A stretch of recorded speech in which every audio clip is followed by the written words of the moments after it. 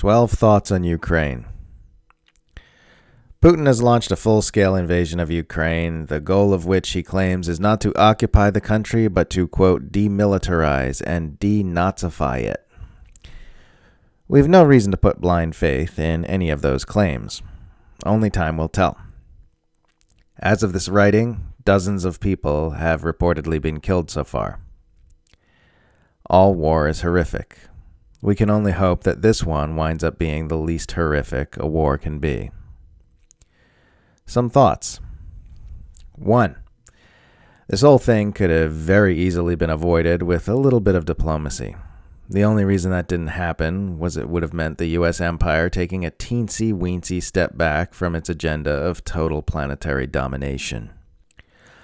I've seen people call it sad or unfortunate that Western powers didn't make basic low-cost, high-yield concessions like guaranteeing no NATO membership for Ukraine and having Kyiv honor the Minsk Agreement. But it's not sad, and it's not unfortunate. It's enraging. It deserves nothing but pure, unadulterated, white-hot rage that they did this. 2. Narrative managers have been working furiously to quash all discussion of item number 1, however. Like our good friend Michael McFowle here. Please don't give Putin propagandists a platform on your media platforms. There is a time and a place for hearing two sides of an issue. This tragic moment in European history is not one of them. Do not give false equivalency to voices of evil and voices of good. This is one of the most influential Russia experts in the Western world, decrying propaganda while demanding media outlets enact propaganda. Saying what your government once said instead of objective reporting of the truth is the thing that propaganda is. Please don't report facts on your media platforms. Don't let anyone talk about the known actions by NATO powers in Kyiv, which experts have long warned would lead to this situation. You're not allowed to talk about the known U.S. and NATO and Ukraine actions which demonstrably led us to where we're at. You're only allowed to say Putin attacked Ukraine completely unprovoked, in a vacuum, solely because he is evil and hates freedom. Your loyalty is to the U.S. empire, not to truth. Whoever controls the narrative controls the world. 3. It's funny how everyone keeps referring to this as a World War II style invasion instead of a U.S. style invasion. It's not like examples of military invasions ended in the 1940s. Speaking of which, look at this other tweet by Eric Swalwell.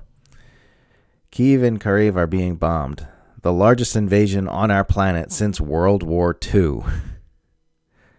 These people actually believe it's legitimate to call this the largest invasion on our planet since World War II. Just snip out all the pages from the history books between 1950 and 2003 to make Western imperialists feel good about themselves. Unbelievable. Number 5. The primary risk of nuclear war is not that anyone will choose to start one, it's that one could be triggered by miscommunication, malfunctioning, or misunderstanding amid the chaos and confusion of escalating Cold War tensions. This nearly happened, repeatedly, in the last Cold War.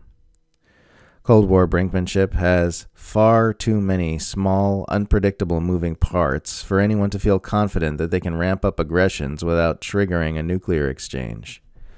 Nobody who feels safe with any of these games of nuclear chicken understands what they really are.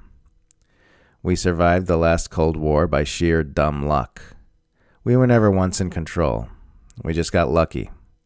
There's no reason to trust that we'll get lucky again. We need to abandon this madness and pursue détente immediately. As Kyle Kolinsky put it, truly terrifying times. If Biden cuts off Russia from the global banking system in retaliation, which is very possible if not likely, Russia has stated that they consider this a declaration of war.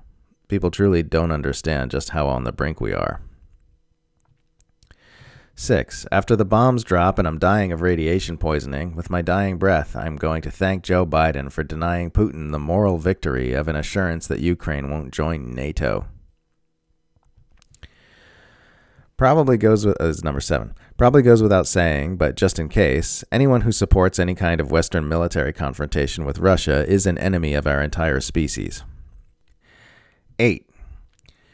It would now seem the U.S. power alliance has a choice between either A, escalating aggressions against Russia to world-threatening levels, or B, doing what anti-imperialists have been begging them to do for years and pursuing détente.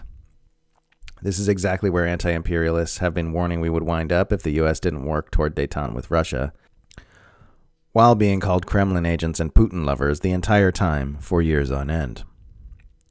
All the people who've called us crazy over the years for warning that Cold War brinkmanship against Russia could lead to hot war are the same people calling on us to ramp up the brinkmanship now that our warnings proved true. Perhaps some serious reevaluation is in order.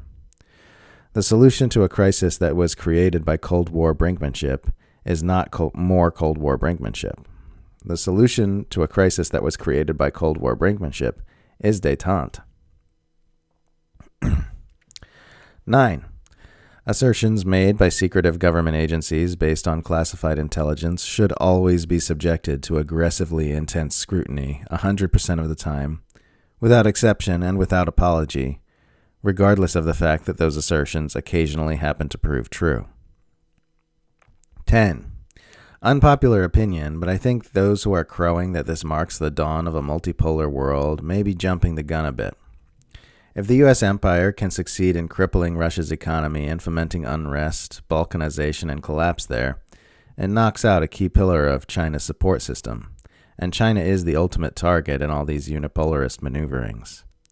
If it can do this, and that's a big if, at that point the empire can set to work on China with its guard bear not there to protect it, which of course would have been the plan all along. Which, of course, would be why the empire and its propaganda engine have been acting so weird these last few years. 11. Remain intensely skeptical of all news coming out of Ukraine. Since 2016, the Western Empire has been running an extremely aggressive narrative management campaign about Russia, the likes of which we've never seen before. The news media have been fully complicit in this mass-scale psyop. Watch and wait for hard evidence of every claim made.